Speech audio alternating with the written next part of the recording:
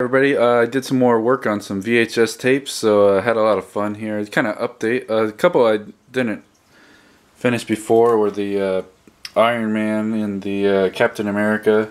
I repainted his eyes a couple times. I couldn't really figure out how to make it look very cool, but I like how that looks. It looks kind of different. And he looks kind of angry, which is cool. So that one's pretty much done. I think I might touch up the white around the A little bit more. I was just using some like craft paint, and it's not very it doesn't stick much pigment in it, so I'll have to do that one. The Iron Man one is pretty well finished. It's got a nice kind of sheen to it. I might touch up some of the black here. I kind of got a little messed up there, but that was good. Then I decided I kind of want to make them in sets, so then maybe I can try to sell them on my Etsy page. But so I made 4 Ninja Turtles. That was a lot of fun.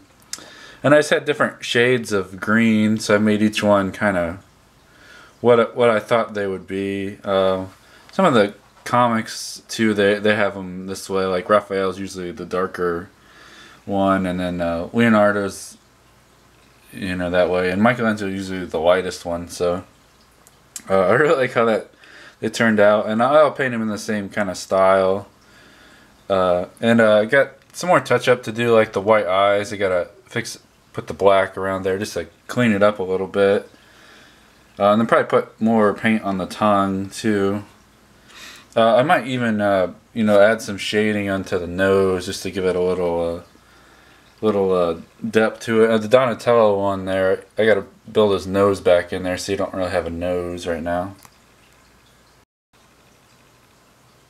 Then going on with this set of 4, I want to make some other ones, so I thought I'd do some Super Mario characters. So I have Mario, Luigi, and I made a princess one and a Bowser. I really like how the Mario ones turned out. I wanted to do, like, I didn't want his traditional look, so I kind of went with this old school look with just the eyes like that. And the brown paint is this gloss paint, so that's why it's a little shiny, but it's going to be all gloss eventually. And then for the hat, I just kind of put his name on there. I think I might make those stick out, like make them a little thicker, and I fill the white in some more. But those are almost done. I had a lot of fun. Just kind of try to touch up, make it a little more clean, I guess. And then for these, I didn't even, the backs were, I just painted it silver. So that's gonna, I might just leave it that way, or paint it. I don't really care about the backs. And the Bowser was kind of fun. I kind of just made this picture up of him. And that's supposed to be his horns on top.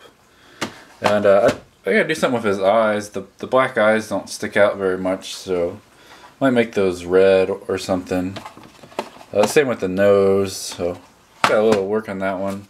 And the Princess Peach one is kind of fun. I like the hair on it, how it sticks out here. And I wanted her to be pink, but then I came to I don't know what I'm going to do, because on the sides here it's pink, and it doesn't really make sense if her dress would be like below her shoulders. Like the other characters are just their faces. So I don't know what, I might just leave it that way, I guess, or maybe paint the part that would be the background like a blue, sky blue color. I'm going to paint her crown too. I don't know, maybe a silver or something. So yeah, that one's a little confused on how that looks, but I guess you still get the idea. But that's all the updates on the tapes I've been doing.